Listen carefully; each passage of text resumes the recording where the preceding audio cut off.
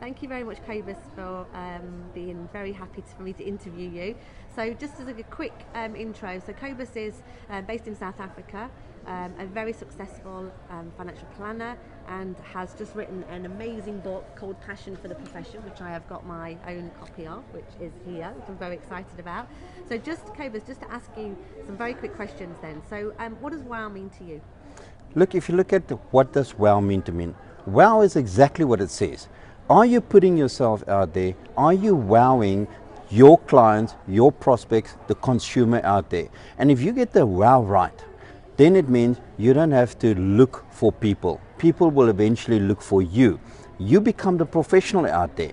And therefore, if you don't wow your client by differentiating yourself, by doing something different than the other advisors out there, you will not be successful in this industry. And that's why I like your book, WOW, that actually puts it out there in simple tips on how to differentiate yourself. So the WOW is really what it says. Wow your clients, wow your profession, and wow the consumer out there. So what do you think are the biggest challenges facing financial services right now, globally? I think the biggest challenges we have to take care of is the image. Our image is not right. We are perceived as an industry. We are not an industry, we are a profession. And until people perceive us as professionals out there, and as their doctors, as their engineers, as their chartered accountants, there's going to be a problem where they think they don't need us and we need them. It's wrong. They need us as much as we need them. It's a win-win situation.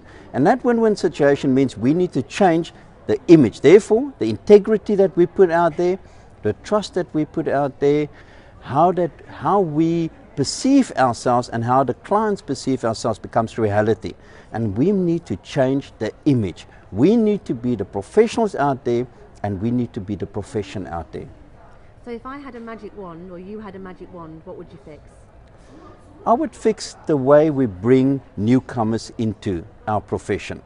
That means at the end of the day, if they come in with the right attitude, if they come in with the right culture, if they come in with the right ethics, if they come in with the right training, if they come in with the right standards, if we put the standards out there, if we put the guidelines out there, then we're going to have a situation where from the bottom up, we are creating a new generation of financial planners out there, a new generation of paraplanners out there, a new generation of certified financial planners out there.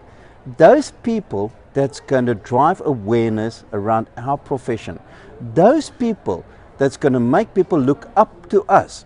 If I introduce myself as a financial planner, are you as the consumer looking up at me at the same respect, the same integrity as your general practitioner out there? And that is what's going to make the difference. The difference is how are we perceived? And that is the magic wand we need to swing. And it starts with the newbies, the newcomers in there, but it starts also with the older people that's got the wrong habits, the cowboys out there. Are we getting them out of the industry, or are we keeping them in the industry?